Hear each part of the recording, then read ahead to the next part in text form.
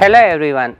So welcome to the last lecture of this module, and again in this lecture we are going to introduce another method, that is the inverse power method and shifted inverse power method.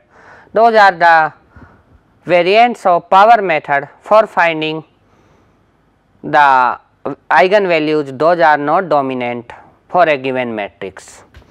In the last lecture we have talked about power method, and we have seen that using the power method we can find only the dominant eigenvalue. However, we have seen in the previous lecture that if we use method of deflation with power method, we can compute the other eigenvalues than dominant for a given matrix. However, in method of deflation together with power method, what you have to do? First you find the dominant eigenvalue and eigenvector, then generate a new matrix, and then for that matrix again apply power method, which will give you the next dominant eigenvalue. Then make a new matrix, again apply the power method, and so on. So, if I am having a 10 by 10 matrix and suppose I want to find out the fifth eigenvalue of this matrix, which in order of decreasing order. So, what I have to do? For doing this, I need to apply 5 times power method to a 10 by 10 matrix and 4 times deflation transformation I need to use. So, hence it will be very expensive in terms of computational cost. So, inverse and shifted inverse power methods give us algorithms for computing the eigenvalues and eigenvectors those are not dominant directly in one step by using the power method or process of power method just once. So, basically these methods are based on the two principles. The first principle is if lambda and V is an eigenpair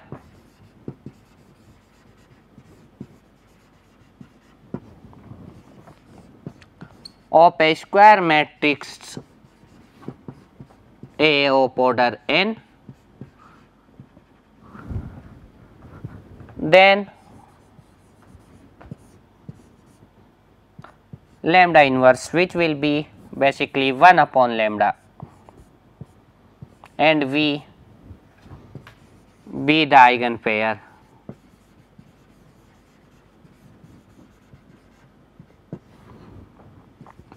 of matrix A inverse. This is one of the rule, and this can be shown very easily as it is the eigenpair for A. So, I can write A V equals to lambda V. If A is invertible, then I can multiply both sides by A inverse.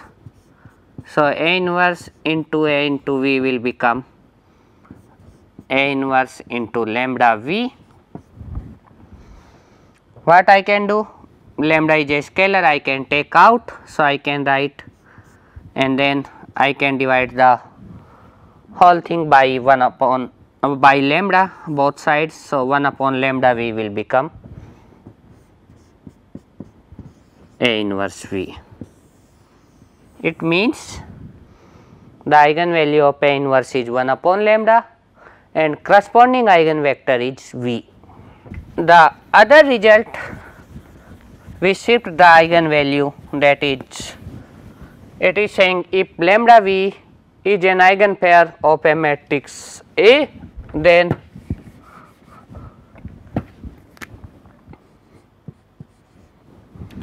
lambda minus alpha together with eigenvector V will be the eigenpair of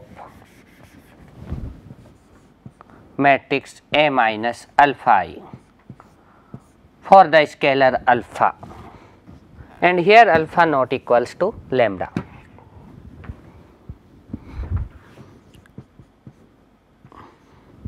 So, this again we can show, we are having a new matrix B,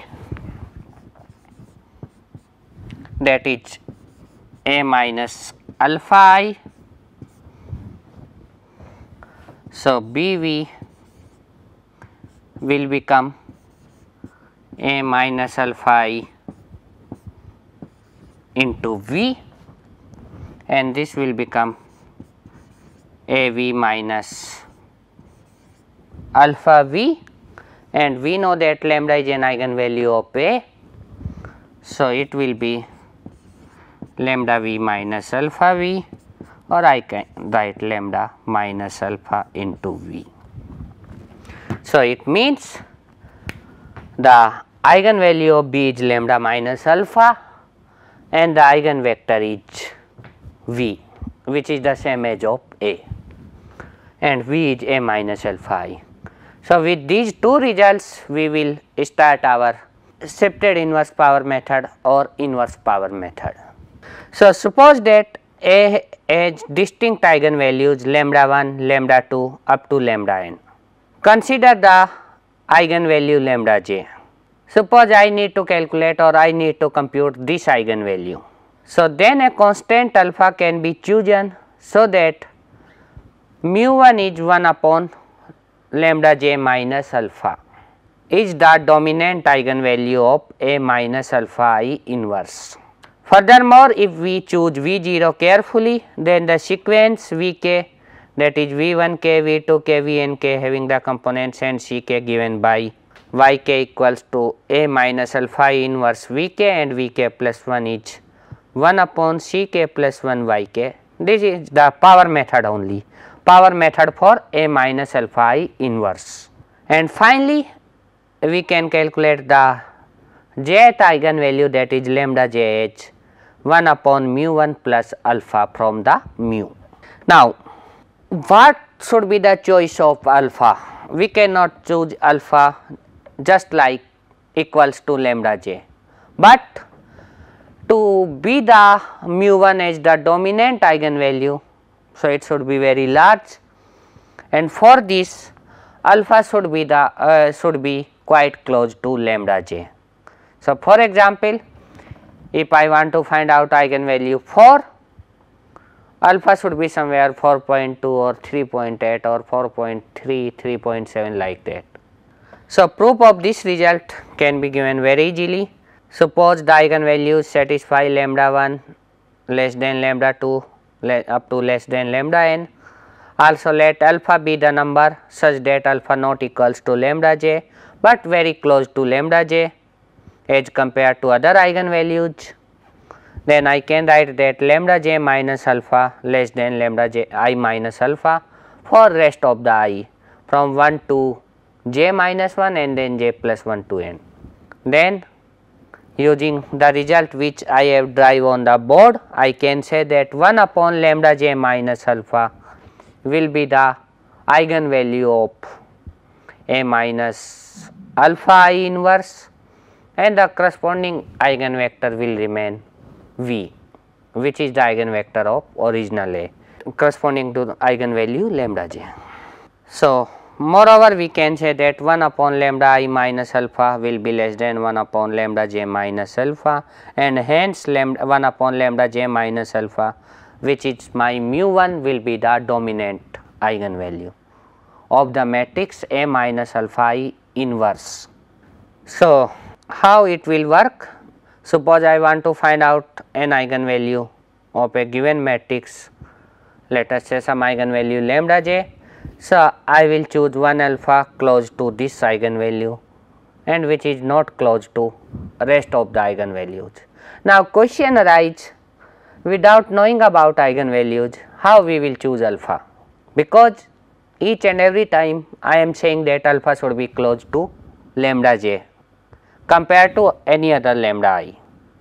So, how to do it without looking or without knowing about the eigenvalues? So, this will come from the Gaussian disk. Just by looking on the given matrix, I can say about the range of eigenvalue or in which disk eigenvalue will lie, and from there I can get an idea. So, the algorithm should be like this. First of all, you have to choose an initial V naught which should be a non-zero vector. Then for k equals to 0, 1, 2, you will find out yk, and yk will be a minus alpha inverse vk. From here ck1 plus 1 will be the largest component of vector yk in terms of absolute value, and then you can define your vk plus 1 as 1 upon ck plus 1 into yk. So, the shifted inverse power method with this fixed shift alpha is nothing just power method, where the matrix A is replaced with a new matrix A minus alpha I inverse. The convergence of this algorithm is given by this lambda 1 minus alpha upon lambda 2 minus alpha, where lambda 1 and lambda 2 are the closest and the second closest eigenvalue to alpha. So, for example, if you are choosing a matrix having eigenvalue 5, 8 and 10, and I am choosing alpha is 4. So, it will be convergence will be 1 upon, that is 5 minus 4 upon 8 minus 4. So, 1 upon 2. So, it will be linear. Okay. So, it will be always linear, it will be something like always between 0 and 1, okay, or up to 1.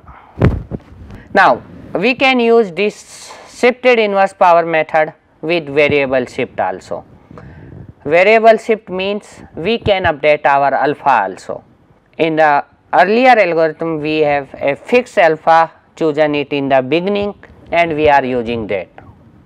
However, here we can update our alpha also to improve the convergence of a given method. So, here the algorithm will be like that. You take a non-zero vector V naught and an initial alpha, that is let us say alpha naught.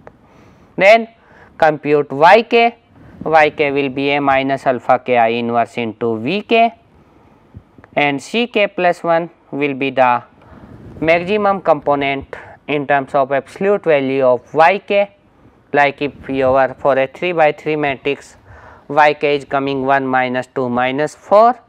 So, here ck will become minus 4, and then you set your vk plus 1 as 1 upon ck plus 1 into yk, and here the same time you will update your alpha, alpha will becomes alpha k plus 1 upon ck plus 1, and this method is locally quadratic having the quadratic or second order convergence locally.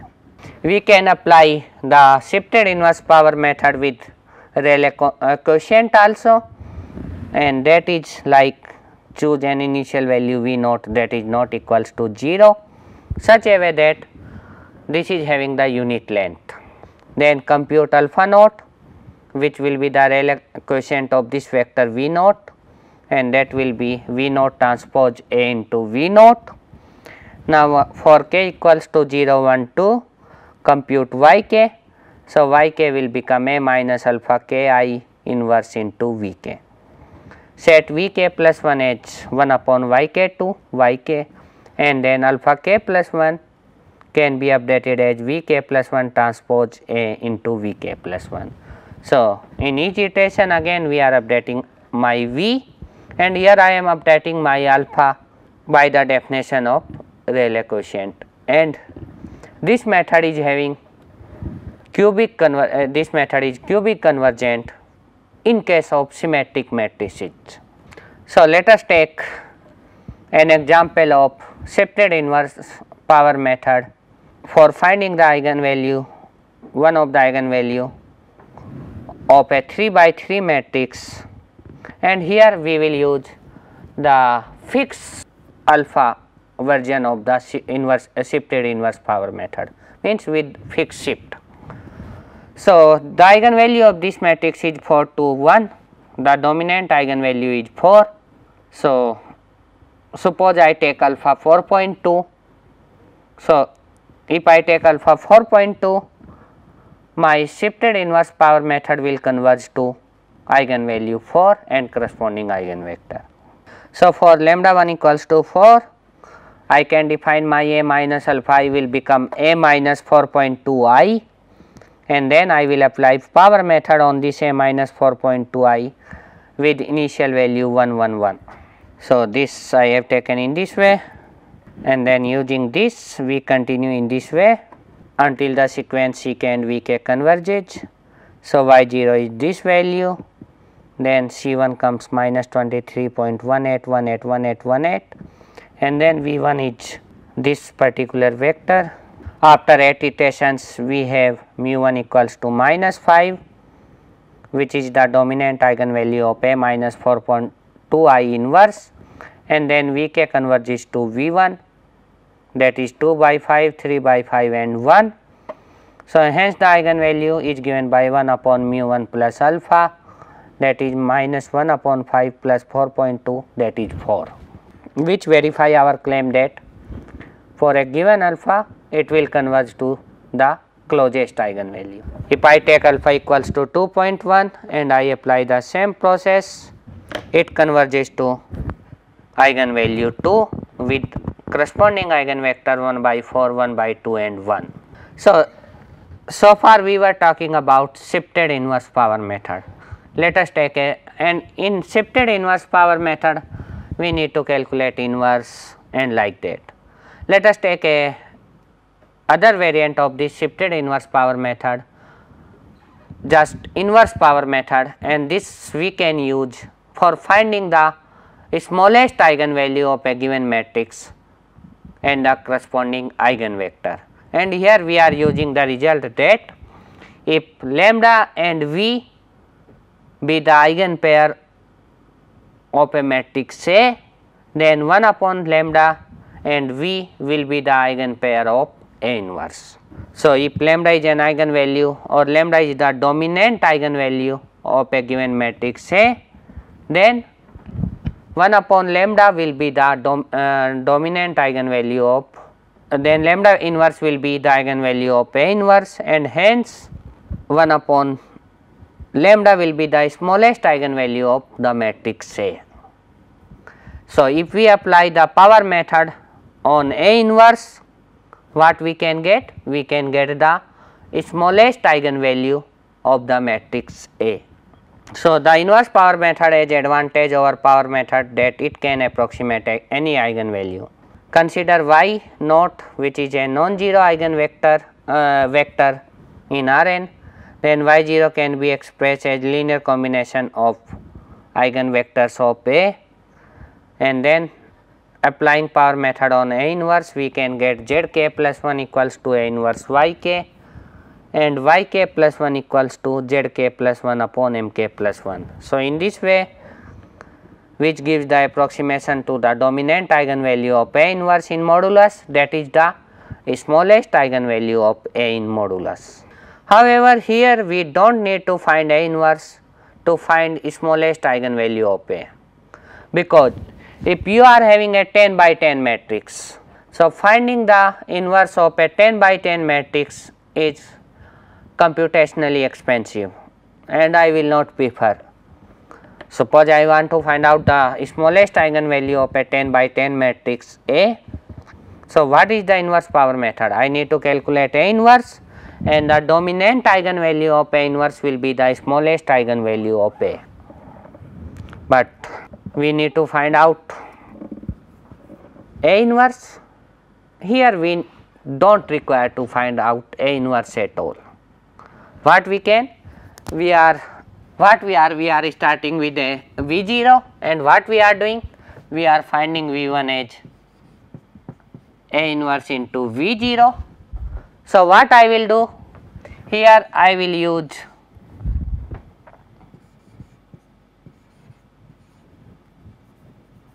multiply both sides by A. So, my A V1 will become V0. So, instead of finding V1 with this iterative process or from this multiplication of a matrix with a column vector, I will be having a linear system of equation and V0 is known to you, A is known to you. So, you can find out V1 directly from here without using A inverse. Then in the next iteration your V2 will be A inverse into V1. So, what you can say, you can solve this system A V2 equals to V1, and from here you will find out the next iteration of the inverse power method, that is your V2, and so on. So, here no need to calculate A inverse at any stage. However, we need to solve a linear system of equation in each and every stage. So, let us take an example of this. We are taking this matrix. So, A is 2 minus 1 0 minus 1 2 minus 1 0 minus 1 2. Here we are doing it by calculating A inverse, but we can do it without calculating A inverse also. So, if we are doing it with A inverse and starting with an initial solution 1 1 1, we are getting our first approximation as y1, that is 1.5 to 1.5, and here if I divide it by 2, it is 1 upon 2 into 0.751 and 0.75 transpose. So, first approximation of the eigenvalue is coming 2 and eigenvector is this one.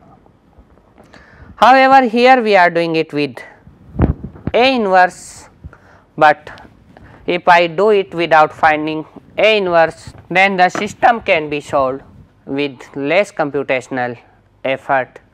For example, my original matrix is 2 minus 1 0 minus 1 2 minus 1, and then we are having 0 minus 1 2. So, this is A, V naught is 1 1 1 transpose, and I am finding V1 as A into V0, which is coming minus 1.5 to minus 1.5, I think. So, which is coming 1.52 and 1.5. Now, here what I am doing, sorry, it is A inverse into V0. So, doing this I need to calculate inverse of this matrix, but if I solve this system, A into V1 equals to V0, then my augmented matrix becomes 2 minus 1 0 minus 1 2 minus 1 0 minus 1 2 and then 1 1 1. And after solving this, let us say solve it with Gauss elimination. So, 2 minus 1 0 and then R2 will be replaced by R2 plus 1 by 2 times R1. So, this will be 0, 2 minus 1 by 2 will be 3 by 2 minus 1, 1, 1 plus 1 by 2 will be 3 by 2, then this is already 0, minus 1, 2, 1, and then this can be changed into just by R3 replaced by R3 plus 2 by 3 R2 by using this row operation, elementary row operation. Then I will get 2 minus 1 0 1 0 3 by 2 minus 1 3 by 2 and then 0 0 2 minus 2 by 3 4 by 3 and then this will become 1 plus 2 by 3. So, 1 plus 2 by 3 will be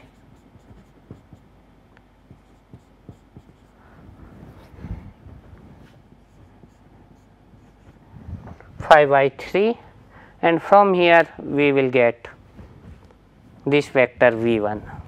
So, continuing this, I will calculate y2 and then V2, Y3, V3, Y4, V4, and after 4 iterations we observe that my system is converging to mu equals to 1.71 and lambda equals to 1 upon mu, that is 0.5848. Since a minus 0.5848 I will be 0, so here lambda equals to 0.5848 will be the required eigenvalue, that is the smallest eigenvalue, and the corresponding eigenvector is 0.70731 and 0.7073. The smallest eigenvalue of A will be 2 minus root 2, that is 0.5858. That is again true, which is as we have computed numerically. So, in this lecture we have learned the two variants of power method, that is the shifted inverse power method and inverse power method, for finding the eigenvalues other than dominant for a given matrix. This ends the module 3 of this course, and in this module we have learned various methods for calculating power, calculating eigenvalues and eigenvectors. Like we started with Jacobi method, then we have learned power method with fixed shift, inverse power method with variable shift, inverse power method with Rayleigh quotient, and finally the classical inverse power method for finding the smallest eigenvalue of a given matrix. In the next lecture we will talk about interpolation. Till then, bye. Thank you very much.